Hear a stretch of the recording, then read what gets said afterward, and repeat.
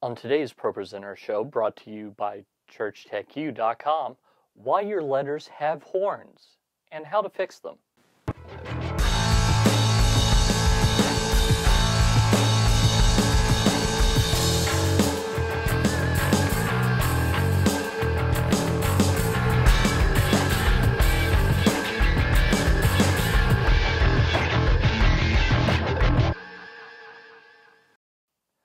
Hi, I'm Paul Allen Clifford from TrinityDigitalMedia.com, where you can find hours of church tech tutorials just like this one, courses, and my exclusive community, ChurchTechU.com, because ministry loves company.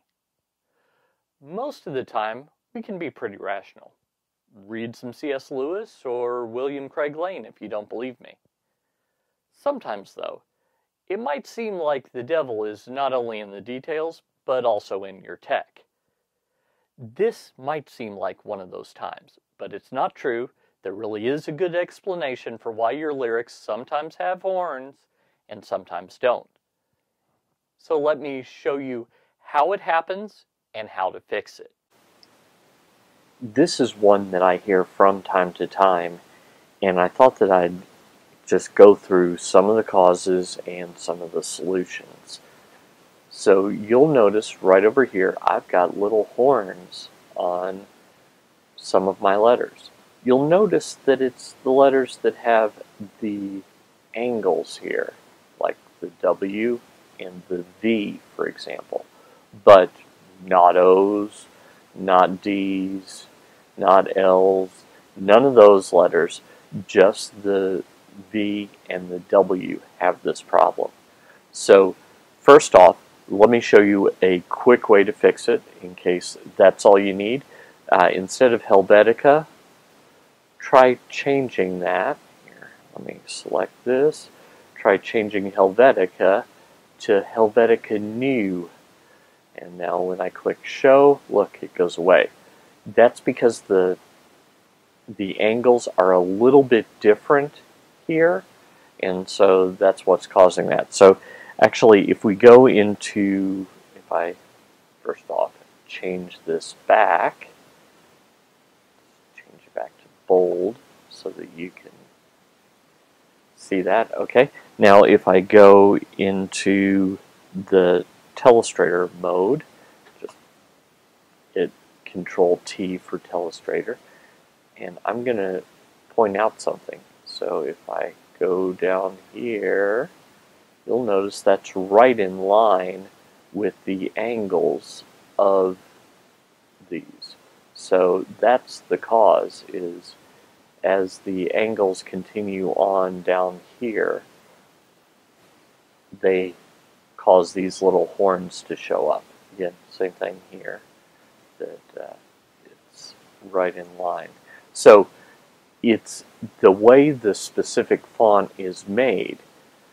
But let's say that for some reason you're just not a big fan of, here, let me clear that out real quick.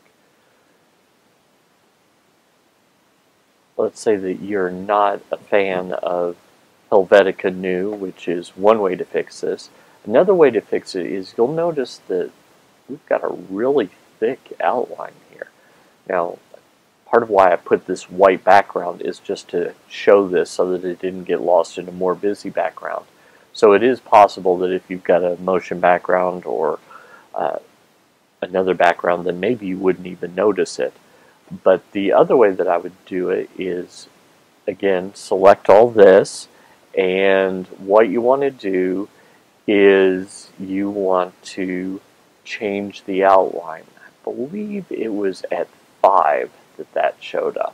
So now I get rid of that, and look, same font, we're still in Helvetica Bold, and once we're in Helvetica Bold, we do not have the problem that the little horns are showing up because I just made the outline a little bit smaller. Let's see when it starts to show up.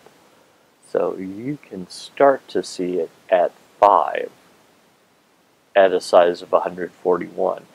So just experiment, see if you can knock down the outline just a little bit, see if there's a similar font that doesn't have that problem, and you can make the little horns go away just by changing the font or changing the weight of the outline. See the subtle difference font choices and how big your outlines can make? Sometimes you'll have to make compromises to keep your lyrics from looking devilish. But at least you know why and when now. If you like this tutorial, go ahead and subscribe and hit the little bell icon on YouTube to make sure you hear all about my videos when they come out. If you'd like to take one of my ProPresenter mini courses for free, go to tdm.fyi/pro6mini, M-I-N-I, and sign up for the mini course of your choice for free. Until next time, this is Paul Allen Clifford from TrinityDigitalMedia.com and ChurchTechU.com. Go out and change eternity.